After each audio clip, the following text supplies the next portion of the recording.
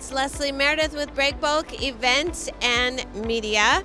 I am here in Dubai at Breakbulk Middle East, the second day, and we have just finished a session around offshore wind. Huge opportunity here, and I think we covered some other energy projects in that session as well. And I have our moderator, Mohammad Jaber from DSV, with me here in the studio to share the highlights with us. Thank you. Actually, first, the event itself is grown a lot. The number of attendees to the event is fantastic, and the who came actually is not only a crowd. It's a very nice crowd in the industry, and who comes searching for something or want to deliver a message. Today on the panel, the hall is full, and people thirsty to hear about the subject. It is a new subject for our region. Our region is not seems to be a likely good area for renewable in the past, but today with the huge transformation into solar and recently into wind. Wind is a kind of expensive capex, and we try to let the team here and the people understand that it's changing. Now the wind technology changed, improved, logistics mean equipments, vessels are available, and how the great collaboration happened between different government entities and service providers and municipalities, authorities to make it a success. That was one of the really good examples how there is a will to solve this problem, and it worked. I think something that I've noticed is that particularly when the government says it's going to do something here, it does it. It actually happens, which is exciting and not always the same in other parts of the world.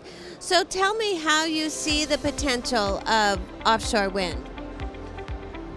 Actually, you are right, but the governments also start with having clear goals, and it means something for them, and they do something about it immediately.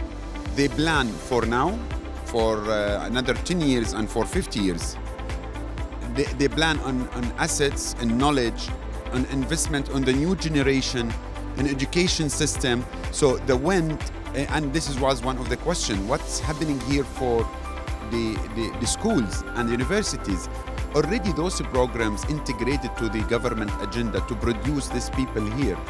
The knowledge, that's a very important asset. As well, the local industries, how to support this transformation. Today we've seen that with the government vision and commitment, and the commitment from the private sector and the semi-government sector, how everyone has that clear, simple alignment that we're gonna do it. So money can do anything, but how you can do it with full collaboration at the most effective cost, so it's feasible. It's not just like a sink cost or just we do it. No, we do it with proper way, with being a cost effective and being in the core of sustainability. Sustainability means that we have to be more friendly with environment, and we have to be more profitable and feasible. It doesn't mean that we waste our resources. So here is a great example, and we see how it's going right now in Saudi, in Oman, in our region. There is a transformation happening. The only difference I see it right now is our acceleration. Our acceleration is very good. We are catching up in a very good way, and I see another maybe 10, 15 years, the whole thing will be different. As we see here usually in UAE, the things goes very fast. In wind energy, we are thinking that this is only the start.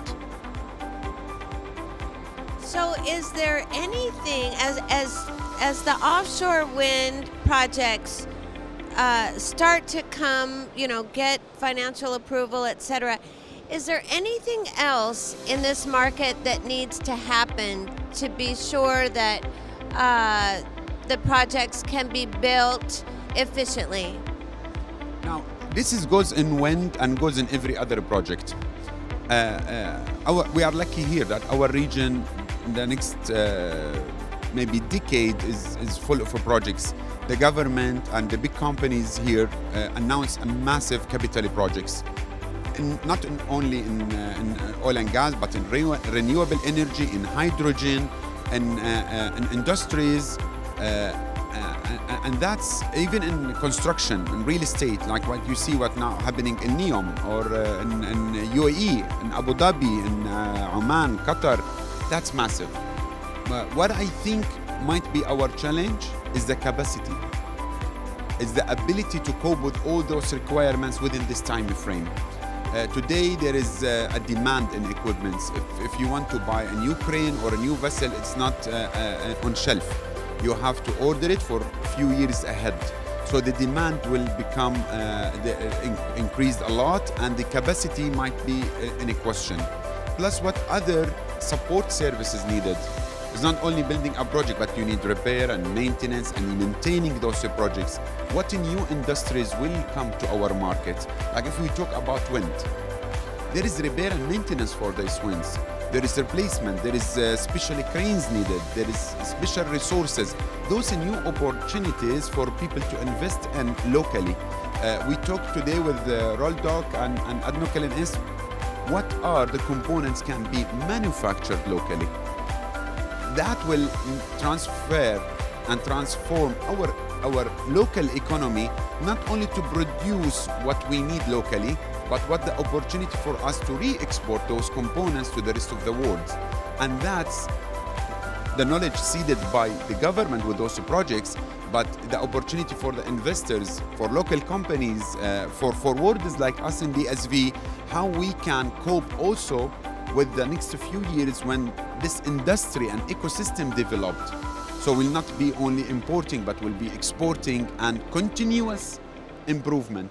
China today is the biggest investor and producer for wind energy.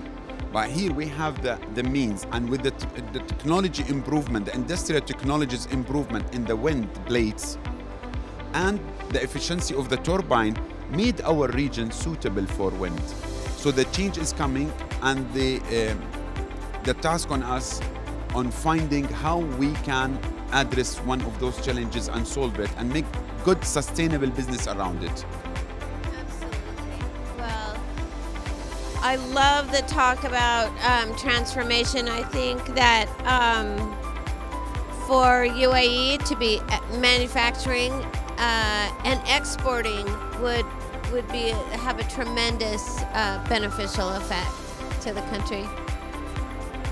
Absolutely, this is great. We are in DSV very proud of being here.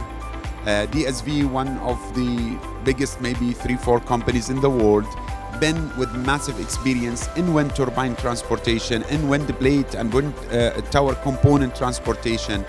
And they come with massive experience on how to make the things in very cost effective, how they can help local governments, how we can help EPC contractors, project owners to make the impossible possible, how we can bring all our expertise and experiences and challenge solved elsewhere in the world to the local communities here, and collaborate with everyone to make our coming generation with better opportunities. Absolutely. Put so well. Thank you so much, Mohammad. It's always a pleasure to talk to you, and today was particularly informative.